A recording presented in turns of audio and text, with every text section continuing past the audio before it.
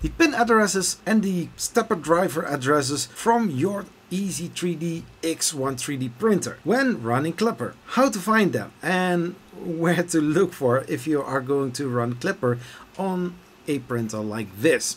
In this video I'm going to show you all about it, how I solved it using a previous live stream where I digged really deep into the topic, finding the solution in order to get some filament printed on this 3D printer.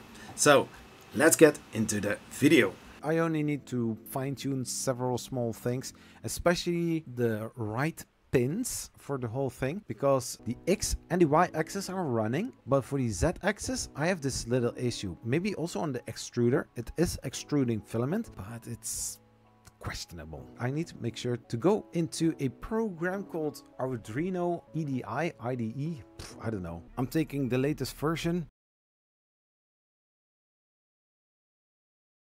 So now we are going to Marlin. Download Marlin 2.1.2.1. I'm going for the current Marlin release. So I will take this one. So that was that. Now I'm going to close this. Marlin 2.2.2. You go into the Marlin folder and then you go into Marlin. So the folder Marlin, and then after that is done, you are going to double click on marlin.exe or Marlin, but then it brings you exactly into Arduino IDE, and you can start using it. So we have a marlin.ino, we have configuration.h, and we have these other two as well. So this is the basic information. I would say basic information. Then you have here the configuration.h. This is all where it starts. I'm going to see if it is possible to change the layout so that it looks more pleasant. Light, dark. Yeah, ooh, this looks fancy. I like this. Let's see what this one does. Kaboom! I need to open an INO file. Somebody said about loading the boards and the pins on tabs. Yeah, something like that. I don't think that I would need that one. Eventually, when everything is loaded, so everything that you saw in that same folder. Dude, are you done loading? So this is the whole firmware of the Easythreed X1 INO file with all boards or all tabs. So it's finally open.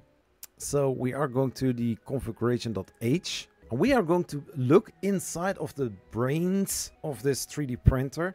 The board that I used for it was the ANET10 Z3DP Easythreed X1. This is already the changed version. Now boards.h, I guess. Boards, ramps, and the 4? Really? Was the Ender 4 built on a ramps board? Wow. And the CR8? Is that also a thing? Oh my gosh. With each board, it says which kind of chip it is at Mega 1284P. That is the one that I need to have. So we have a Melzi board. We have a Melzi Maker 3D, Creality, Melzi, Malgen, Tronxy. But of course we need this one, and it is 69. I also need to check out then the pins at Mega 1284P, Sanguino, Lolu. I need to check for the pins that I'm also going for the same kind of pins as well. I've got here a pins underscore ANET underscore 10H. That one I need to have. So I click on it, and now I should get the pins. And there you go. These are the limit switches, so 18, 19, and 20. So for the X stop pin, it's 18. For the Y stop pin, it's 19. And for the Z stop pin, it's 20. There you go. For the steppers, you have a step, a dir, and an enable pin. And that's for each stepper motor. For the X axis, it's 15, 21, 14. But then, when checking out on the Klipper printer.config, they are working a little bit differently. I have here step pin PD7. It's not really saying which kind of pin that is, how the translation is between the printer.config versus the Marlin.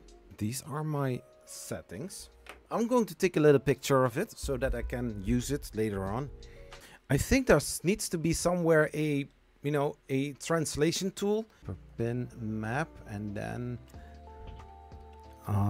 Mega 1284p rep.org.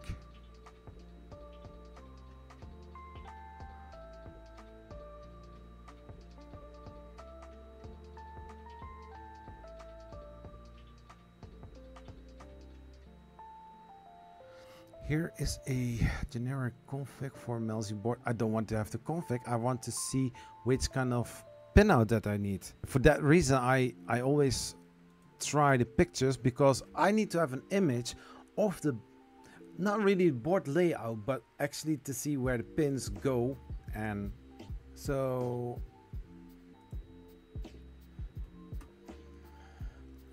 motor control. Oh, this is going to be fun.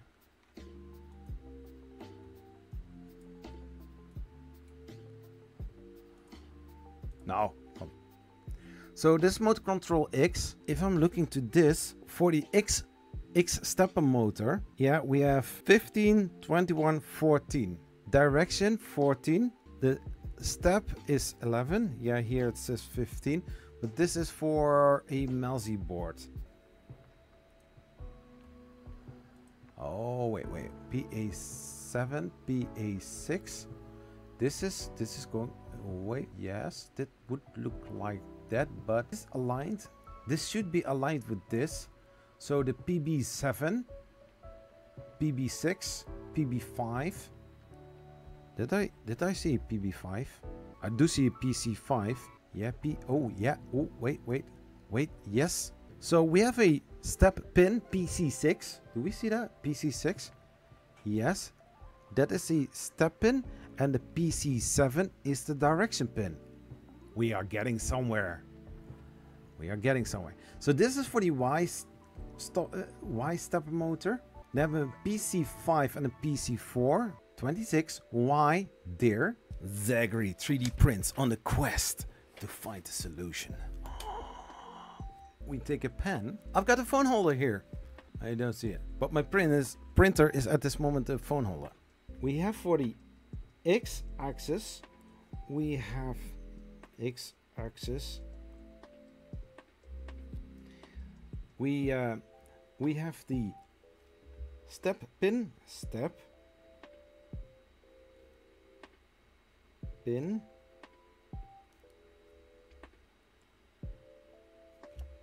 I'm not going to write down what Klipper says that I have. I want to find it out right on here and see which kind of pins that should be, and then later on I can, compare it. We have a direction pin, that is the second one, and we have an enable for the Y-axis. And the same thing I'm also going to do for the extruder, since each printer has 4 stepper motors and the normal Cartesian style 3D printers.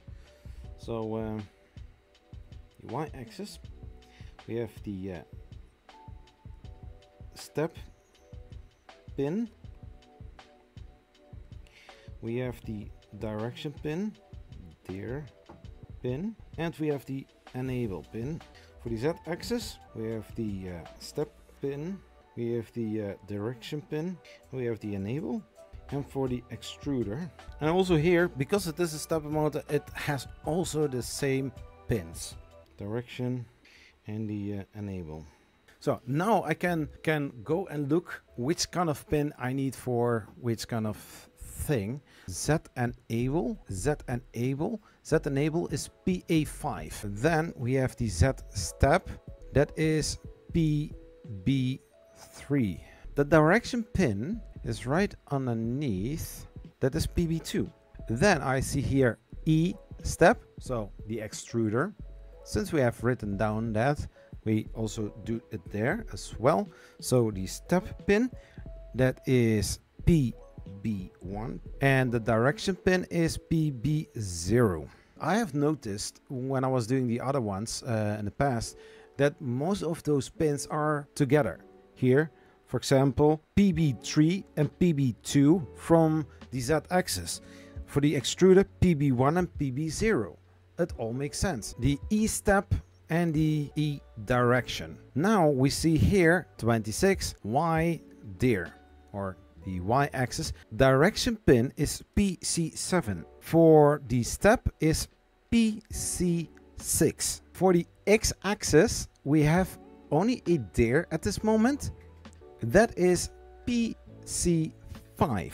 The Z stop is PC4. The pins are also mentioned, so maybe it's a good idea to also add those end stops. I see it here. I see 3 times a stop for the Z, Y and X axis, so I can write them all down at the same time. So a PC4, PC3 and PC2. So that makes total sense. So for the Z-axis, it's PC4. For the X-axis is PC2. Then we have for the X step, we have PD7. I see something interesting right here. If you also see it, let me know. For the X step, PD7. And now I see here X enable. So the PD7 enable is for the X, Y and extruder the same. So the enable pin for the X, PD6. For the Y, it's also PD6. Extruder, it is also PD6. That is a lot of information that I now can work with on the config file. So we are going into the printer config file and we are going over the whole thing. And since I have combined them all together, I can now just check it. So the step pin for the X-axis, PD7. The direction pin is PC5, but I have a exclamation mark before it to change the direction. Then the enable pin is PD6. That is correct, but I have an exclamation mark in front of it. Is that really needed? That is something that I need to try out a little bit later. For the enable stop, we have PC2. We have a little, I think, a little hat and an exclamation mark, bang, PC2. So that's correct. Then we have the Y-axis, PC6, correct.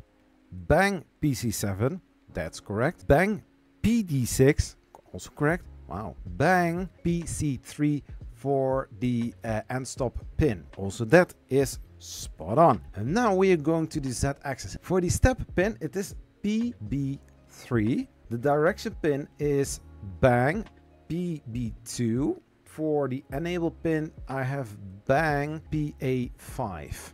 For the end stop, I have bang, PC4. For the extruder, the step pin is PB1. The direction pin is bang, PB0. And the enable pin is bang, PD6. So I'm wondering, this bang changes the direction of the whole thing. But what if I'm going to take it away and see what is going to happen? Is it going to work? Is it not going to work? Well, let's find it out, shall we? Save and restart. Let's see what is going to happen. Start up, looks all fine. Let's check what the stepper motors are going to do. And we are going to see what is going to happen. So I feel that the motors are energized, even though there is no action. So that means that the enable pin should be, as expected, being bang with then the pin number. So let's change that back. Now I can move it. That one works. The Y-axis. There's the end stop. It moves backwards. This one went that side, so that is good. For the Z-axis, nothing happens. So that actually didn't work. If I change this in full steps per rotation to 400, would that be? You see also here getting an asterisk, so that means that I did a change on it. Let's do it again, and let's home the printer.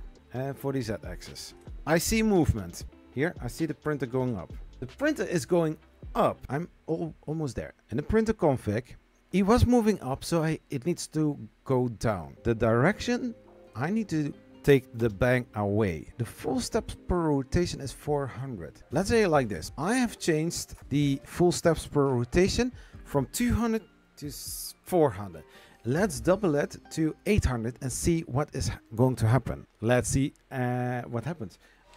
So everybody, thank you so much for watching. Please like this video, share this video with other people and on social media. If you want to support this channel financially on monthly base, there is Patreon, and there are also YouTube tiers where you can choose from. You can also give me one-time and thanks, that is also very nice. But the best way to support this channel without spending any money at all is subscribing and liking this video, and also share it with other people as well. Thank you so much for watching, and I will see you next time. Peace. Bye bye.